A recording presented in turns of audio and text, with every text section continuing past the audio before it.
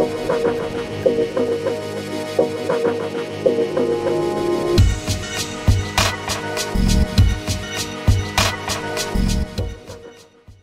is Spiritual Civilization, and in today's episode, we're going to be talking about salvation.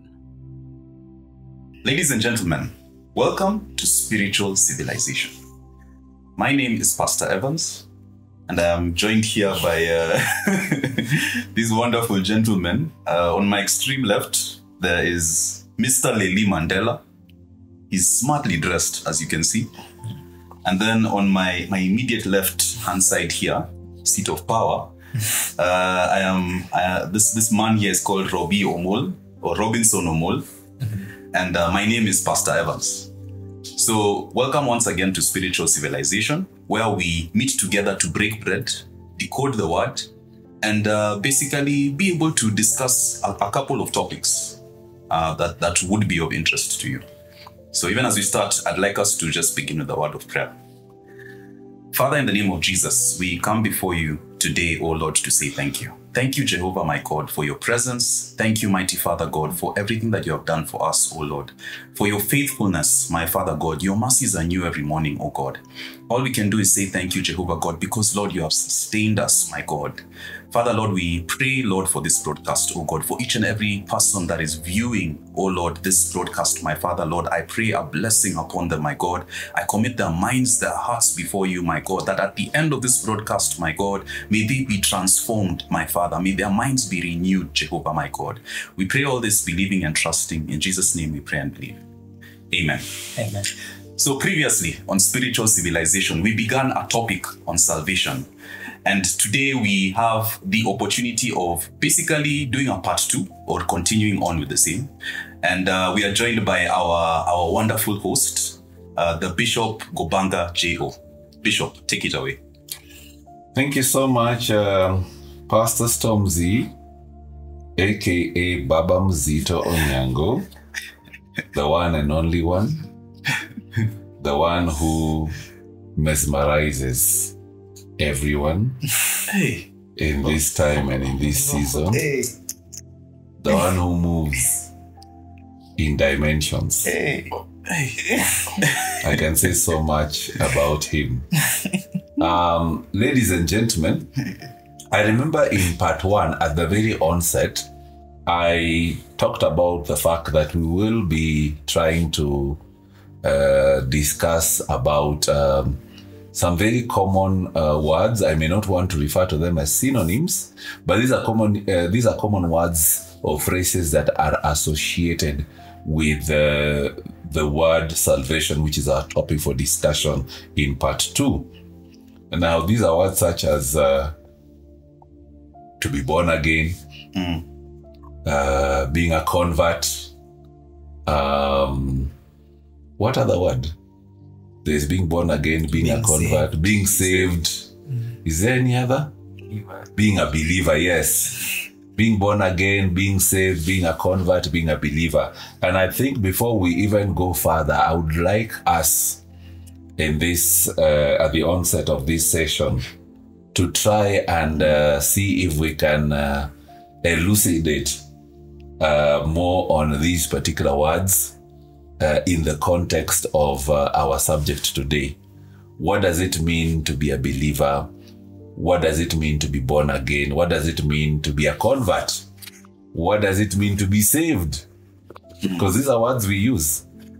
But we must be very sure that people understand exactly what we mean. And I want to believe that you gentlemen who are seated in this panel, you are in a better position to be able to elucidate further, maybe to break it down.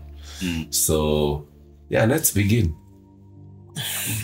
What does it mean? Probably we can start in this order. What does it mean to be saved? When somebody says, I am saved, what is this person trying to suggest? That I am saved. What does it mean to be saved? Basically, it means, from most people's perspective, is that the person has dedicated their life to living by the ordinances of the Bible, of Christ. So basically they're saying, I am I have accepted the salvation of Jesus Christ that was born on the cross, and I have subscribed to his way of living. Okay. Then therefore follows, we'll then probably ask ourselves, what does it mean to be a believer? Yeah, I think it's the same thing. One of the things that I've noted also is like the old saints, the saints of old used to call themselves believers of the way. And it meant that they had put their faith and their trust in Christ Jesus, who is the way.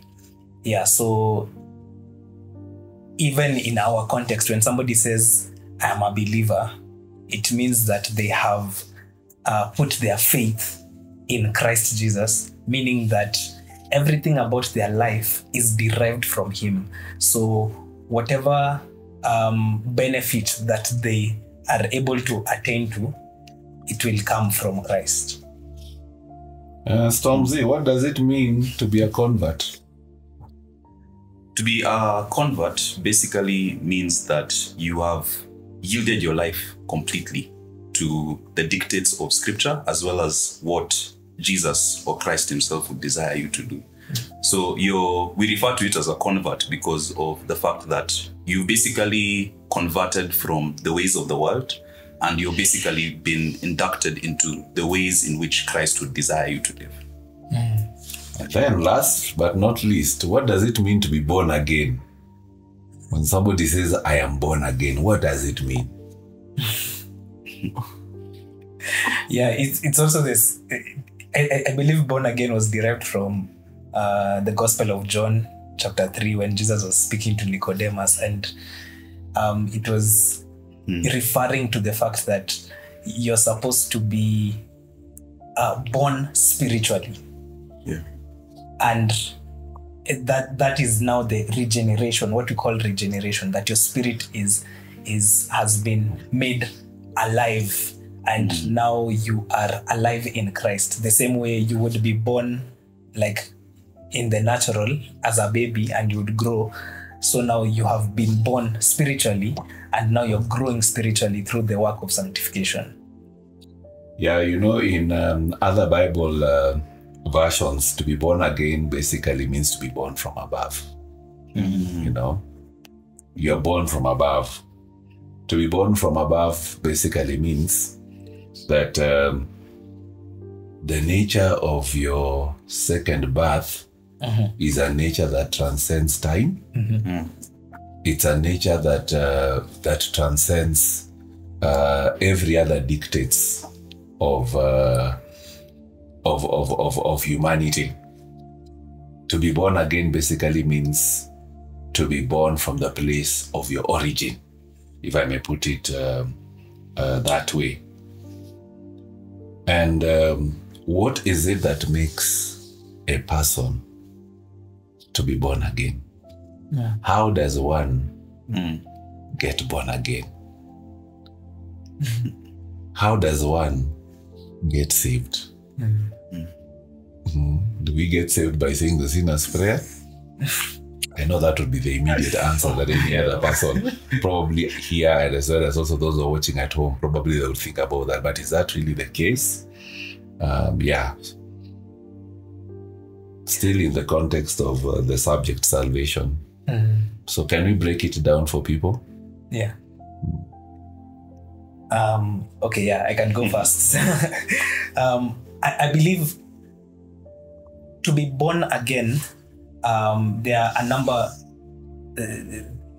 There's what we've usually ascribed to, like as Bishop has said, that you say the sinner's prayer, then you are expected to live this particular life. But what I actually noted from Scripture, and even just from my own personal devotion in my relationship with God, I've seen that it is actually when one repents And repenting is not a word on its own. It's repent toward God. You turn away from sin, you turn away from self, you turn away from every precondition, everything that you had ascribed to. I even submit that you turn away even from your own achievements. You turn away from your failures. You turn away from your past, and you turn to God, such that He begins to define every single thing about your life. So there's the aspect of repentance, and then there is faith in Jesus Christ, that you believe in the life that Christ has given to you, the substitute, the life that He substituted and gave to you, that He took your life and nailed it on the cross and gave you His life.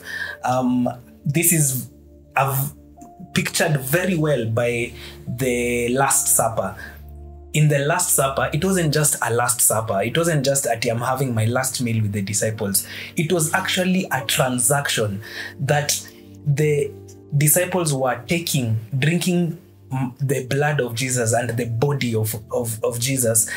And Jesus was taking now their lives. And that's why immediately after that moment, He went into prayer and He was sweating blood and all. It's because He had taken all their sin, and now he was feeling the weight of and the intensity of the sin of not only the disciples, because the disciples were a touch point, but the sin of the world. And so His life is now yours. Faith in Jesus Christ. And then the third thing is being baptized. There's being baptized in the name of Jesus Christ, but also there's being baptized in the Holy Ghost. So there are those two aspects, whereby baptized in the name of Jesus Christ, we baptize you in water, and it's a public declaration of your faith in Jesus Christ. So it's a public declaration of what I had initially explained as your faith in Jesus Christ. And then now there's baptism of the Holy Spirit, whereby He is the seal, He is the down payment, He is the confirmation of the work of Christ in your life. He is the promise that is now dwelling in you. He is the one who guides you into all truth. He is the one who gives you the power, the capacity, the knowledge, the wisdom to be able to live the life that you have now been given. So that's how I see this whole aspect. Yeah, to be born again, basically, it entails you believing in what Jesus Christ did on the cross. That's very fundamental. Believing that He died on the cross for the sins of the entire human race, as well as also believing that He rose again from the dead on the third day. Because there are people who do not believe in the resurrection of Christ. And if we do not believe in the resurrection of Christ, then our faith in Him is in vain. Yeah, it's true. The resurrection is the epitome of our faith. The resurrection is the culmination of salvation. That He died and then He conquered death. He conquered sin and He conquered death, and He disarmed the devil. He disarmed principalities and powers of darkness. He trampled over them, making, Paul talks about that in the Colossian epistle, whereby He made a public spectacle of the principalities and powers of darkness. Yes. He put them to shame. And for when He actually rose from the dead, He basically proved one thing: that death has no power over the life of a human being insofar as purpose is concerned. And salvation, like we said in part 1, is of God. It is not of man. Man cannot save himself. Salvation is of God in His timing, and salvation is for the purpose of God, not for the purpose of man. It is actually for the purpose of God.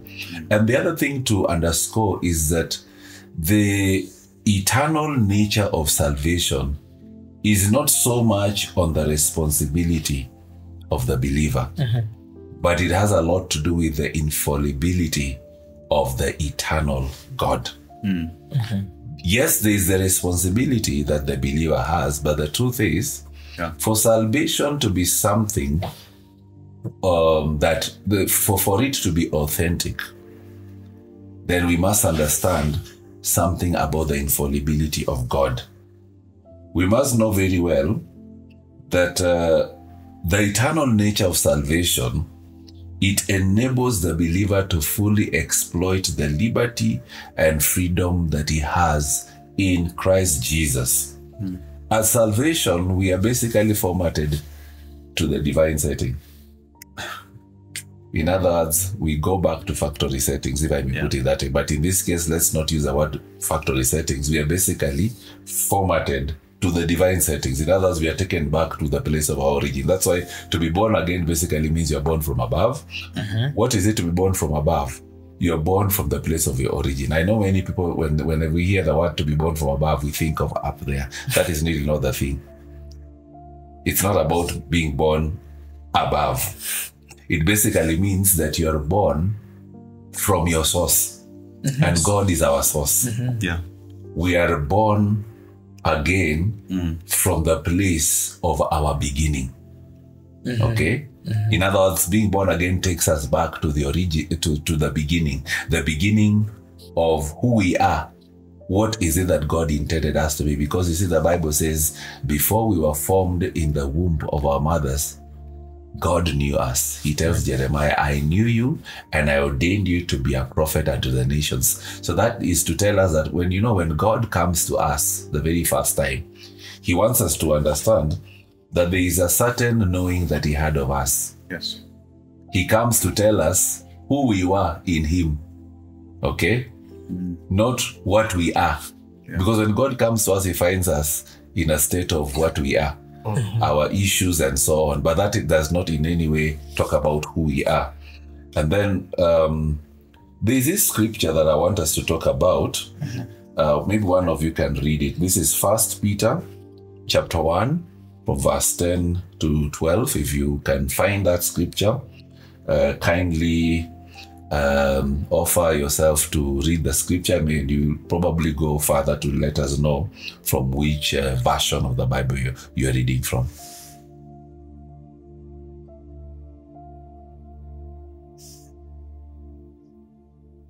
It's 1 Peter 1 verse 10 to 12. to 12. Okay. I have the Amplified Classic Edition. Verse 10 says, the prophets who prophesied of the grace, divine blessing, which was intended for you, searched and inquired earnestly about this salvation. They sought to find out to whom or when this was to come, which the Spirit of Christ working within them was indicating when he predicted the sufferings of Christ and the glories that should follow them. Verse 12.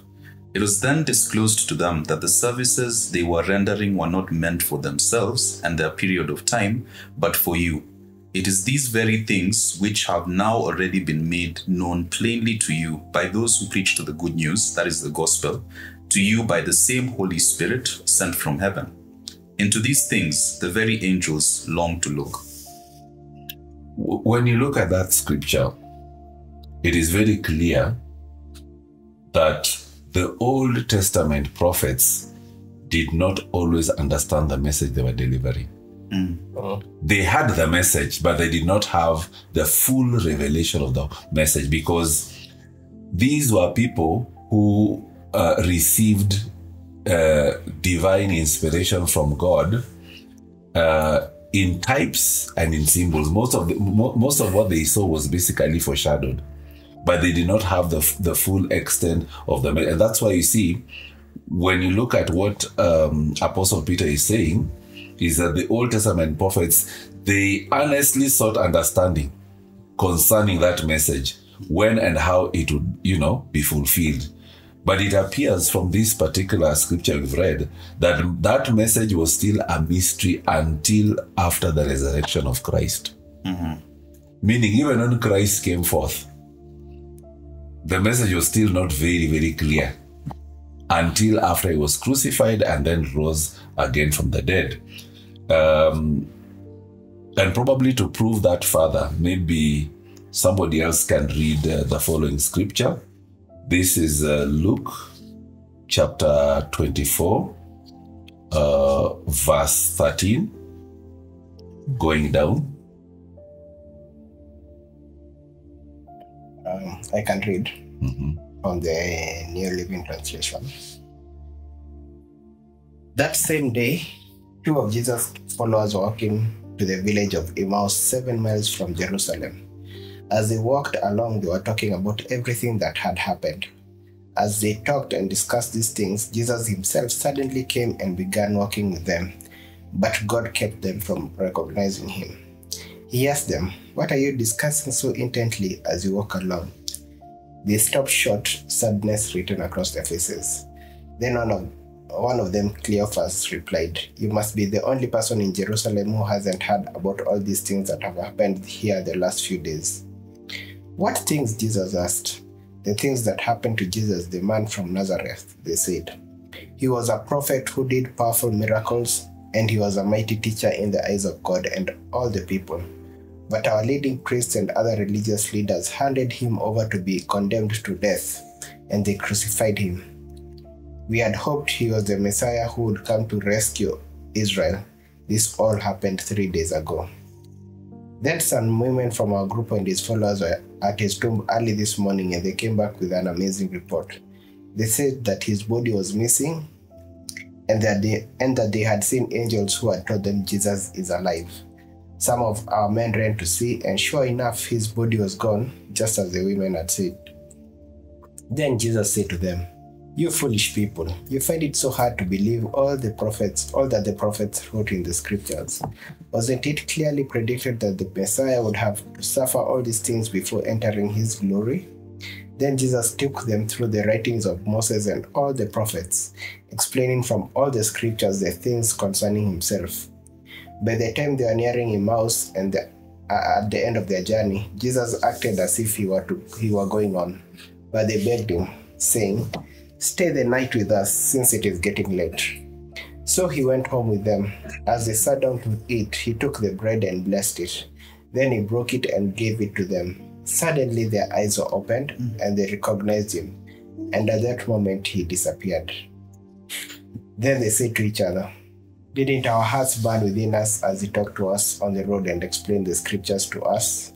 And within the hour they were on their way back to Jerusalem. There they found the 11 disciples and others who had gathered with them, who said, "The Lord has really risen. He appeared to Peter."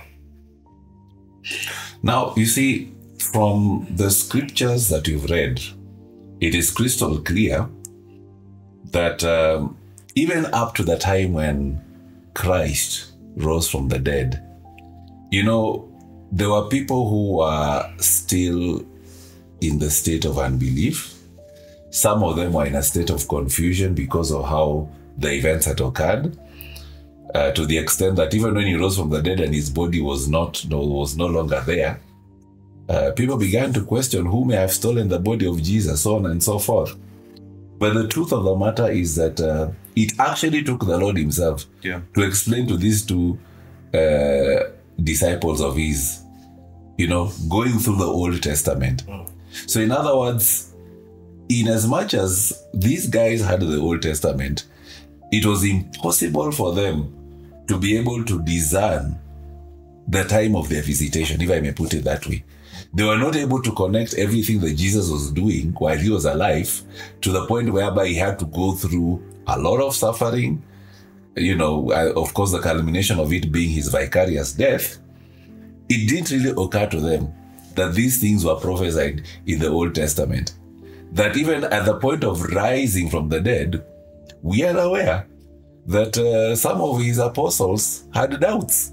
Yeah. They were very confused, It was not only Thomas, who is referred to as doubting Thomas. Quite a number of them, they really struggled a lot with unbelief. And that's how you find that Jesus there's what we refer in theological circles. Jesus was involved in post-resurrection ministry. It was a ministry that enabled him to bring these apostles to a place where they were able to now understand that what he went through was something that had already been prophesied. It was not just events that just happened for the purposes of it being chronicled, but it was something that was part and parcel of the grand purpose of God, that it pleased the Father that his Son should suffer for the sake of humanity. But we are able to see that those of the Old Testament, they had no idea. They had no idea of this, of all these things. And that tells you that, it is possible for you to have scripture, to memorize scripture, but you have no revelation as to what the scriptures talk about concerning Christ. Yeah, it's true.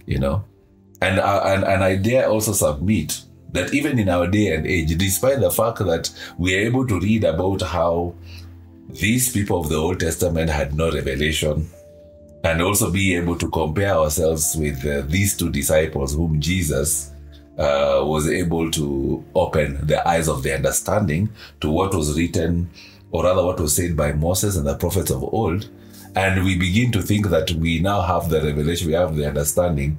I dare submit that most believers today have the information. Because my understanding of this whole account is that until the Spirit of God gives you a revelation that is personal to you. Yes. Because revelation has got to be personal. Yes. For it to be life-changing, life-transforming. Until the Spirit of God enables you to understand these things deeper. At the end of the day, you'll just be a religious person who said the sinner's prayer. And the truth is that there will be no transformation. You can join foundation class, like we call it in our church. You can go through discipleship and do everything. Maybe let me take it further. Be filled by the Spirit and speak in tongues, but that is all. You just speak in tongues. Tongues that you're not even persuaded of, but you speak in tongues because it feels cool.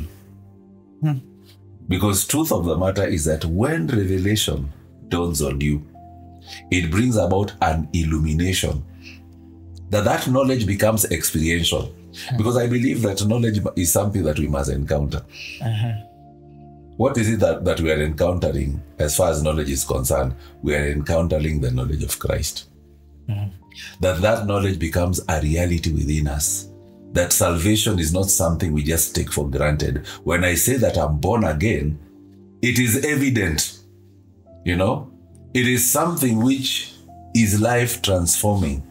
It is something that enables me to live for God. That nothing whatsoever can separate me from the love of God.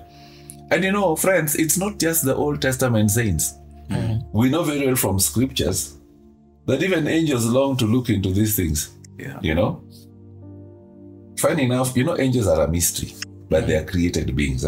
And we know that angels were also created by God, and they operate within the spiritual realm. And one of the roles that we know about angels in Hebrews 1:14 is that they minister to the elect of God. The Bible refers to them as ministering spirits to those who are heirs of salvation. And it's so funny that it is hard to know anything definitely, but funny enough, God did not see it fit to satisfy our curiosity concerning angels.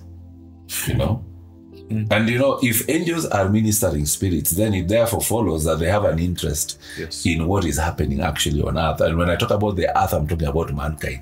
Angels are not interested in trees. They are not interested in stones. They're interested in what is going on in humanity. And if I may say this, the scriptures basically appear to imply that the angels were somewhat in the dark concerning God's plan. God's plan was never revealed to them. They were in the dark, And that's the truth of the matter. And not just angels, the angels who are on the side of God, even satanic angels. You know? You see, the thing is, these spirits who rule this age, had they known what exactly God was doing, we know very well what Paul says in Corinthians, 1 Corinthians 2:8, they would not have crucified the Lord of glory. They didn't know that by orchestrating the Jews to crucify Christ, they were basically fulfilling scripture. They were fulfilling the plan and purposes of God. Satan was doing whatever he could, and in his own twisted understanding, he thought that he was frustrating the plan and the purpose of God. Of course, he didn't want redemption to happen, but he had no understanding as to what it would entail and what God was up to. But the God being God, and because the purpose of God will never be held hostage by the schemes of men and the machinations of the underworld, Jesus Christ rose from the dead on the third day. And that's why you find that God's unfolding plan was kept secret, even from the angels who are faithful to him. Now, let me ask this question. There are these angels who are faithful to God. I want you to try and ask yourself, and maybe provide an answer if you can. Why would God not want to disclose his plan, even to those angels who are faithful to him? Forget about the 1/3 who decided to rebel. I mean, why wouldn't he not tell these angels who are faithful to him? What do you think would be the reason? The Bible doesn't tell us, but probably we can just try and answer the question. Why wouldn't God just share with his angels? I mean, can you imagine Michael, the archangel, had no idea? Gabriel, the guy who's always sent to deliver messages, had no idea. Why? I think that, and maybe you can correct me if I'm wrong, guys, but my thoughts are that the reason as to why God wouldn't reveal it to the angels is because there are certain mysteries that are reserved for sons. And angels are not really supposed to have that information or that revelation. Reason being, God designed angels to be ministering spirits. So by virtue of that, and by virtue of the fact that there's a certain jurisdiction or place that angels were designed to operate in, there are certain things that they were not designed to behold. It was basically in God's mind and heart for man or sons to be able to decode those mysteries and now be able to effect certain things on the face of the earth. So I feel like the reason as to why angels may not have an understanding or a knowledge about that is because that is information that was supposed to be held by sons. But the unfortunate thing is, because of the fall, we of course have fallen short and continue to fall short of being able to grasp those mysteries. Yeah. But Evans, haven't you not read in some portions of scriptures whereby angels are referred to as sons of God? A good case in point is Job, when the sons of God came to present themselves before God and Satan was among them. When you read about how the sons of God, they rejoiced at the works of creation in the book of Proverbs. So when you say certain things are reserved for sons, so now how do we justify the fact that angels who are referred to sons in other contexts of the Bible do not get that information? I think when you asked that question, for me, this scripture came to mind. Revelation chapter 1, verse 1. The revelation of Jesus Christ, which God gave him to show his servants, things which must shortly take place.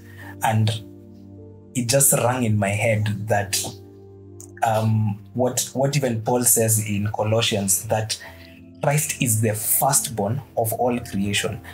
It pleased God that Christ would be the one to present this mystery himself to the world. And so that's why he wouldn't reveal it to angels. He wouldn't reveal it even to the prophets of old. But he revealed it in his son, Jesus Christ. That's what pleased God, that Christ himself would be the first to present the mystery of who he is. It's even a beautiful picture because it is a lover coming to introduce himself to the beloved. You know, he's not sending other people to like to do the work for him.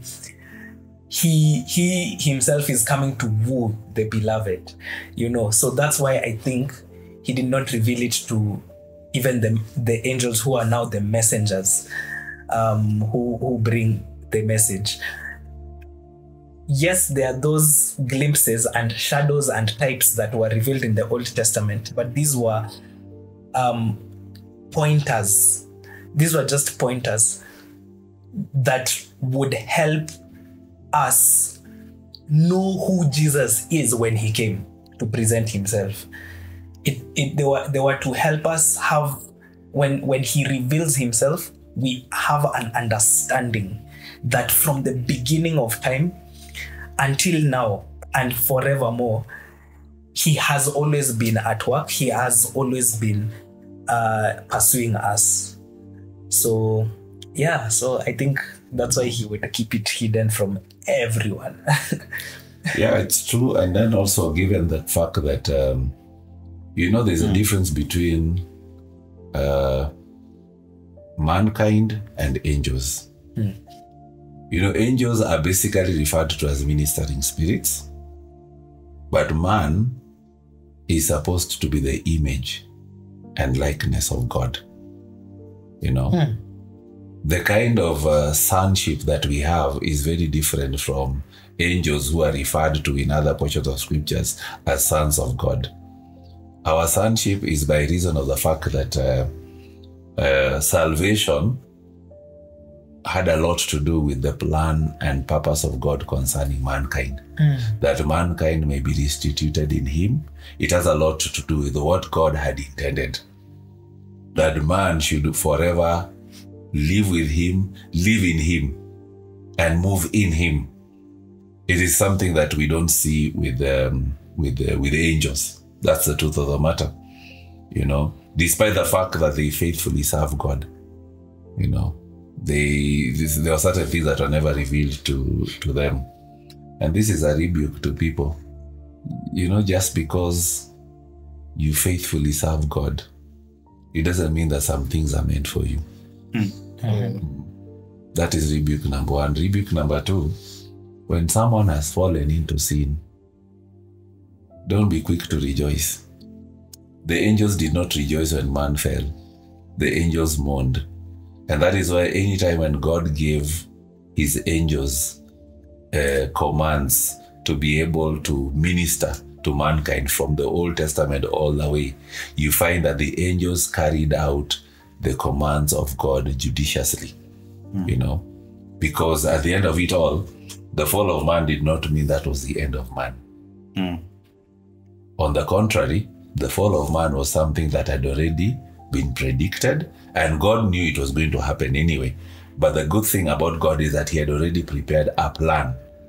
But the thing is, every member of the human race has the choice to decide whether to follow God or not. And that's why, even when we look at people in our society today, the human society, those that may probably be living a reckless life, and even some of those who are purportedly born again, but they're living a double life, it's not in our place to pass judgment on them. Because, beloved, when we think that we know the end of someone, know very well that what might appear to be the end of an individual may probably be the beginning of God doing a work in the life of a particular person. So salvation was part of God's purpose, and it was kept secret since the world began. This salvation was a hidden wisdom from before the world that was revealed to Paul to teach and preach to the world. This is basically what Paul says when he's writing his second epistle to Timothy. When you read from verse 1, chapter 1, verse 9, to 11. Maybe we can actually read that particular scripture so that we are able to capture it well. 2 Timothy chapter 1, verse 9 to 11. 2 Timothy chapter 1 from verse 9 to 11. This is the NKJV version. Who has saved us and called us with a holy calling, not according to our works, but according to his own purpose and grace, which was given to us in Christ Jesus before time began, but has now been revealed by the appearing of our Savior, Jesus Christ, who has abolished death and brought life and immortality to light through the gospel, to which I was appointed a preacher, an apostle, and a teacher of the Gentiles. For this reason, I also suffer these things. Nevertheless, I am not ashamed, for I know whom I have believed, and am persuaded that he is able to keep what I have committed to him until that day. So you see, from that scripture, the apostle says that we have been saved according to God's purpose, not according to our own works, not according to our efforts. You know, salvation is a gift. It is a gift from God to us. No one can boast about being saved because of his works. You don't have to work hard to be saved. You just need to believe in what Christ did on the cross. You know, this kind of process, it looks very simple, but at the same time, it slays the religious who are prideful, who think that their own lifestyle of being men who are full of religious gimmicks, that when I do this, that's when the Lord will see me. And the truth of the matter is that God is not mesmerized by the long prayers we make, and it's good to pray. But God is not mesmerized by the long prayers we make. God is not mesmerized by how the things we do in church. God is not mesmerized by the number of times we help the poor. What God wants is for us to believe in what Christ did. Because when we believe in what Christ did, what happens is there is that transformation that takes place within us that causes us to be able to have the right perspective, even how to serve God. That we are not serving God based on self-righteousness. We are serving God on account of the righteousness of Christ. Because we are justified by Christ. And what is it that causes us to be justified? It is his blood that makes us to be judiciously declared righteous. We are not declared righteous based on what we've done or what we've done. If anything, the Bible says all have sinned and have fallen short of the glory of God. That is very fundamental. And that's why, beloved, when we read the scriptures, we know very well that the scriptures, they are able to make us wise unto salvation. You know? That is what the Bible says, and that's what Paul is basically saying. And that's why you really need to understand that the whole doctrine of salvation, it's basically an elucidation of the manifold wisdom of God. You know? This is, and you know, these are very interesting wisdom, whereby one would wonder, you know, how can God just justify sinners? Sinners are supposed to be condemned. I mean, if you sin, you should die. And I can as well quote us a particular scripture out of context. The soul that sinneth shall die. You've stolen, you're of the devil, you need to die. You've killed somebody, you need to die. You know? I could actually say that, and that's why when you look at scripture, we must understand that there is a basis in which God justifies sinners. You know, let's read Romans chapter 3 from verse 25 to 26. Maybe Lily, this would actually be yours since the rest I've read.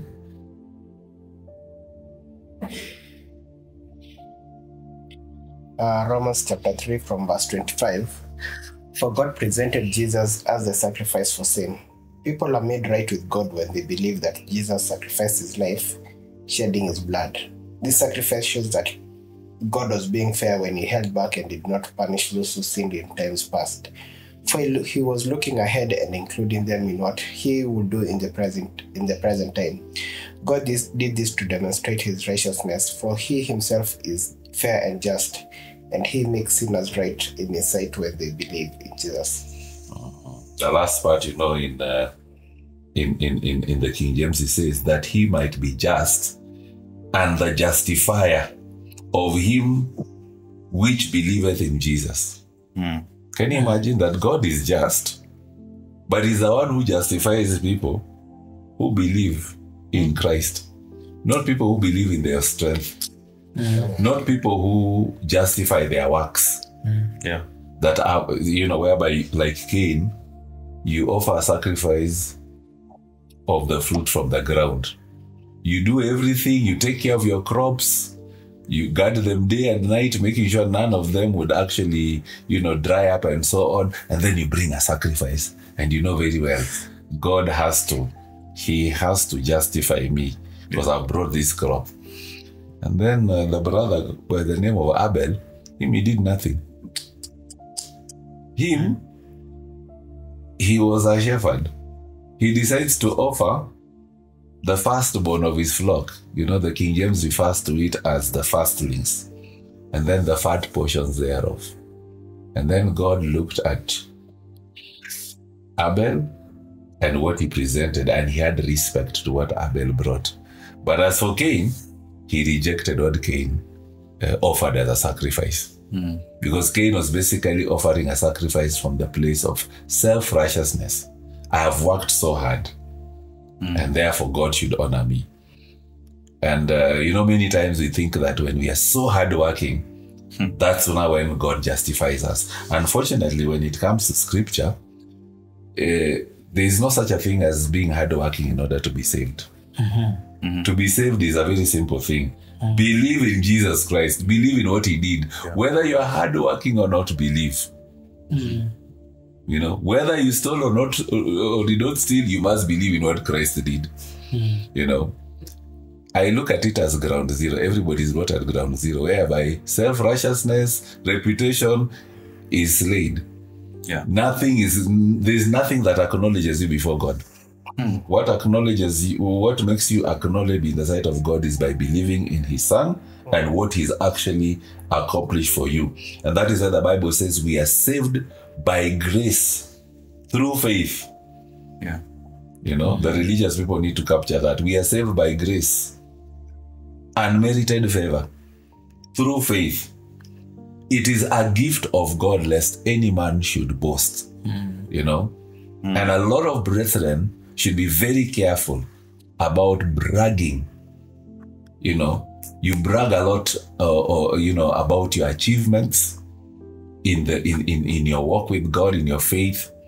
You brag a lot about how many verses in the Bible you know. You even know where the punctuation marks are. And funny enough, you can cram, you can memorize scripture, but you have no revelation. You're just, how would I put it?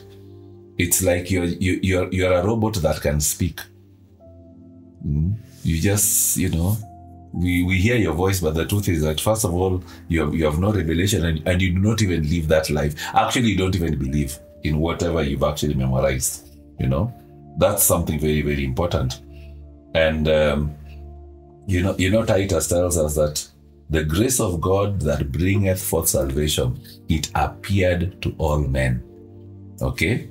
And why did it appear? It appeared to teach men to say no to all manner of ungodliness. Many people keep saying that they're operating by the grace of God, but they keep sinning. Why do they sin? What is it? Because you'll hear somebody saying, I have the grace to do this, but the person is sinning. Or when a person has struggled with a matter for a long time, he or she says that the grace has lifted. And where they're going, they struggle even more, and there's a lot of sin. What really is the problem? Is it that people do not understand the concept of this whole thing called grace and how it relates to salvation, please tell me. What do you think? I think sometimes it boils down to people's understanding of the definition of grace. If you understand grace as a supernatural enablement, you'll understand that it is something that empowers you to live right, to do right. But, it's not just a blanket that you throw all your data under, because that's how people understand grace. Like it's a blanket that you throw data under rather than a supernatural kind of empowerment. Yeah. Can I hear from the rest of the other gentlemen?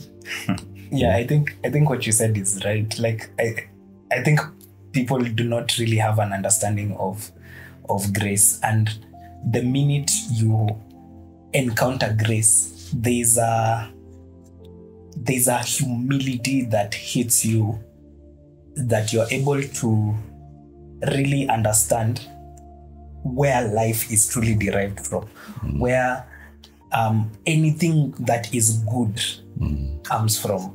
And so we can never really be true believers if we are not students of grace, of understanding what God has really done through Christ Jesus. We have to be submitted to really understanding and learning and embracing this reality by faith, because I've even come to realize it's not even in just knowing it, but it's in receiving the love of God. Because we can spend a lot of time pursuing knowledge, but it is love that builds the church. It is love that builds us up. So if we are able to learn to receive, and that takes a lot of us just being in the place of surrender, us realizing that we do not know things on our own. We do not function on our own. We do not have, apart from God, we can do nothing. We do not have capacity on our own. Just acknowledging that and being in the place of surrender, such that when God calls upon you to do something, you just do it. I was sharing with guys at home when we were fellowshipping that in this period that we desire to, we're going into a time where we are really seeking God in prayer and fasting. And I was saying my desire is just to be in that place where I just do what God has told me to do.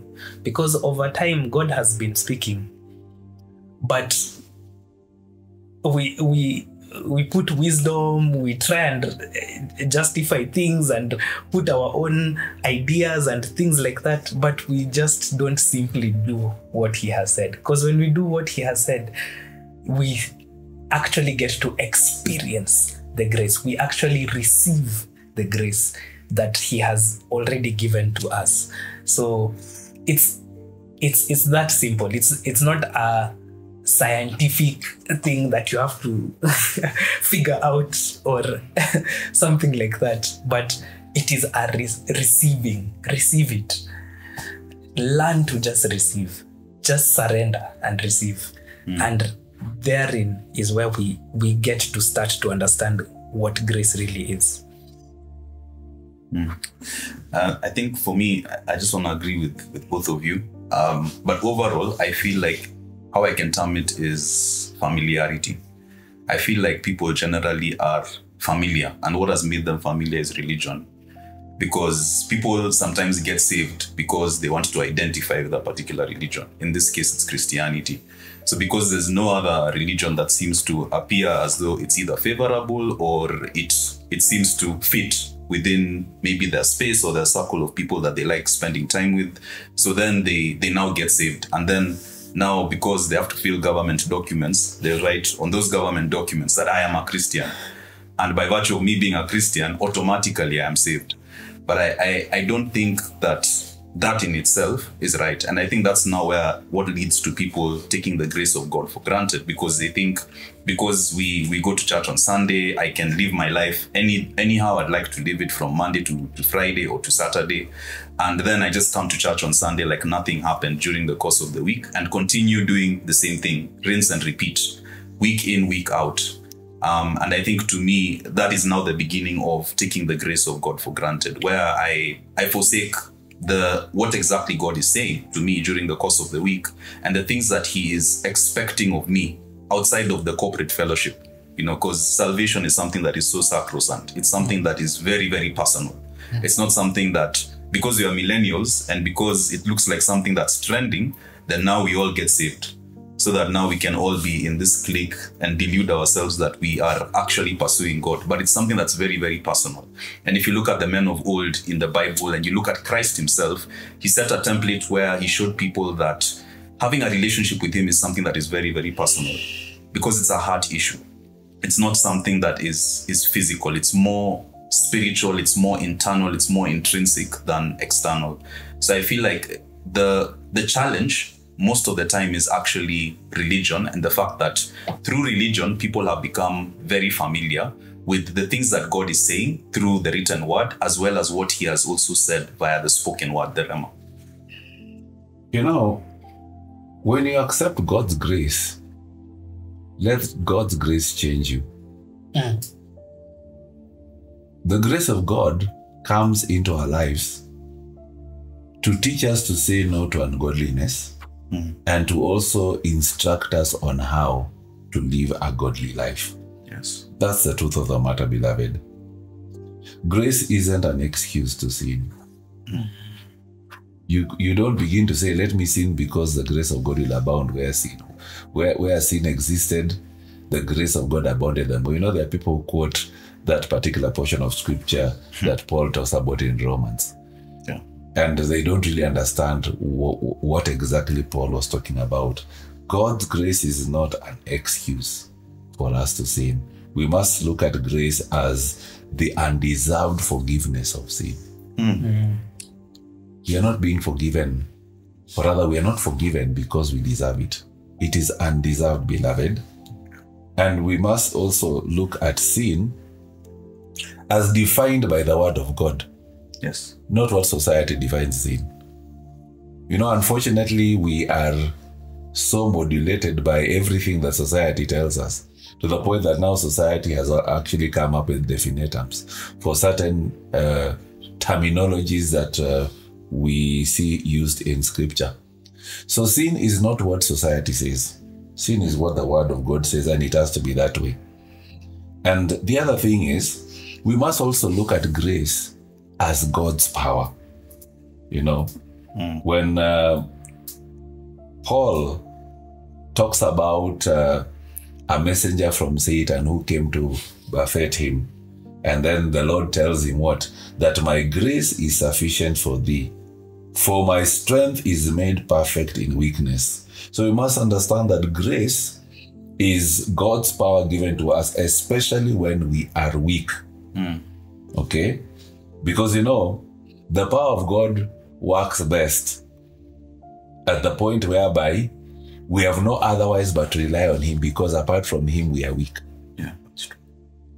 So we must bring ourselves to the place of total reliance to God, because we are basically acknowledging that we have no power in ourselves and of ourselves to be able to overcome the struggles that we experience in life. That's the truth of the matter. That we can do all things through Christ who strengthens us. And the reason why we are able to do all things through Christ is because of grace. That is the grace that I know. Not this grace that people say now, just because you've reached a point and you failed a couple of times in school, you say, the grace to do this degree is over. It's lifted. You know, and the truth of the matter is, there is no applicability of grace there. You have just failed, either because of laziness or maybe you chose the wrong course, you know. So grace is not an excuse for failure. Let's not use the grace of God to hide, you know.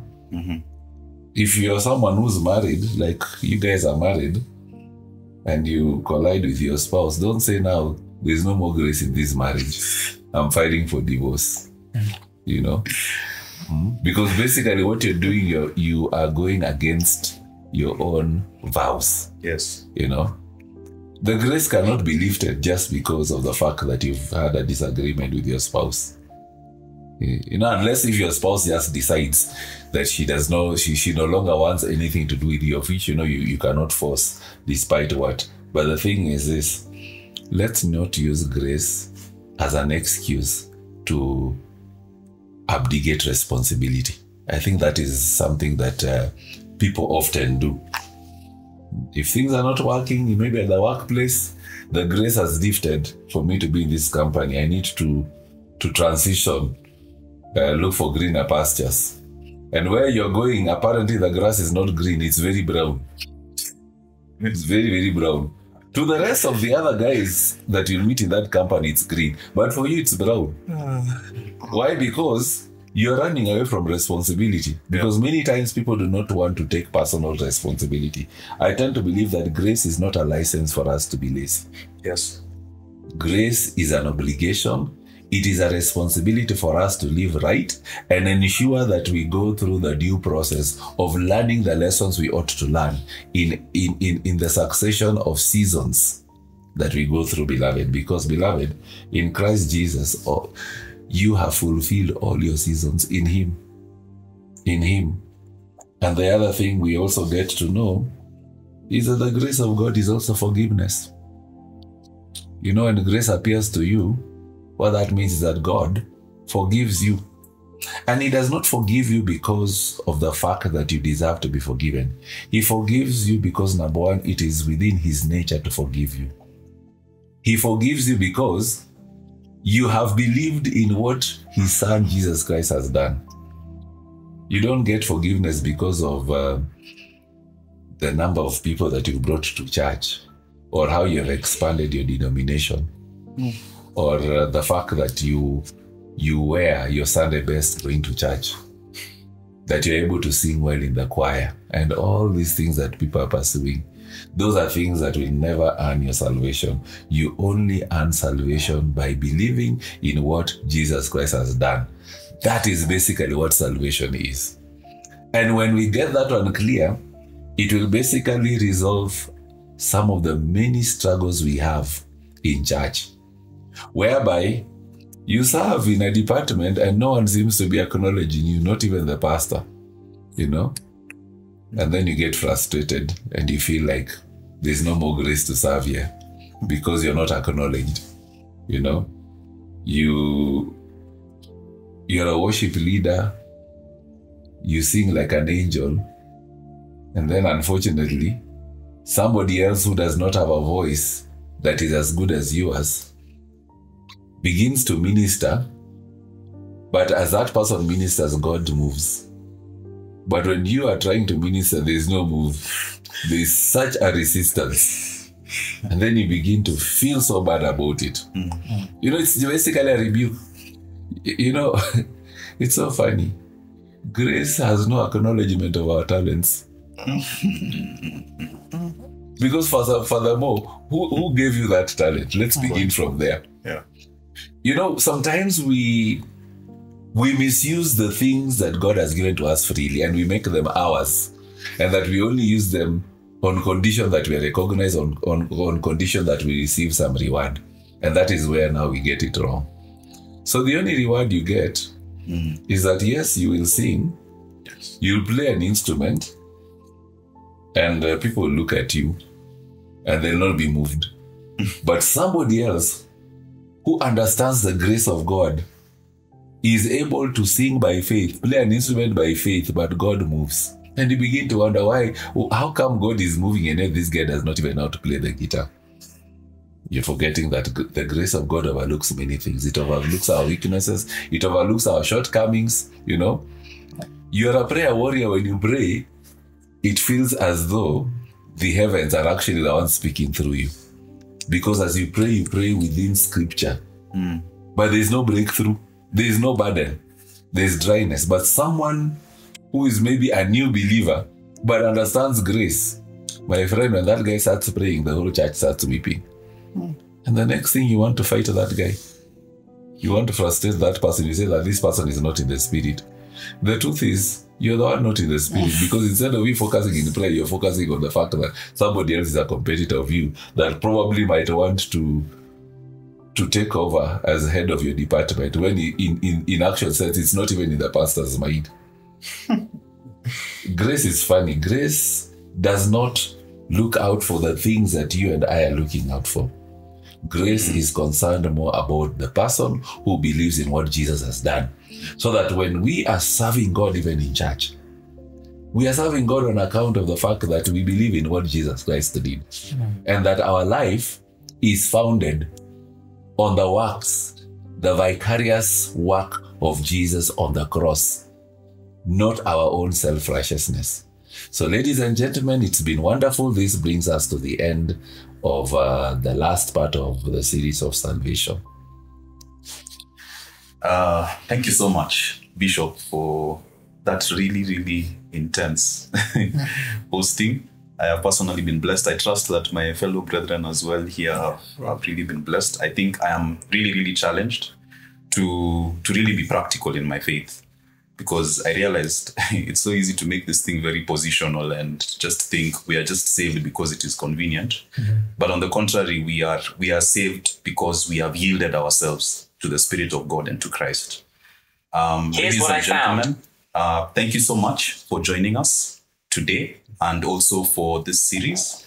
We hope that you will still join us as well for the next episode of Spiritual Civilization. Be blessed.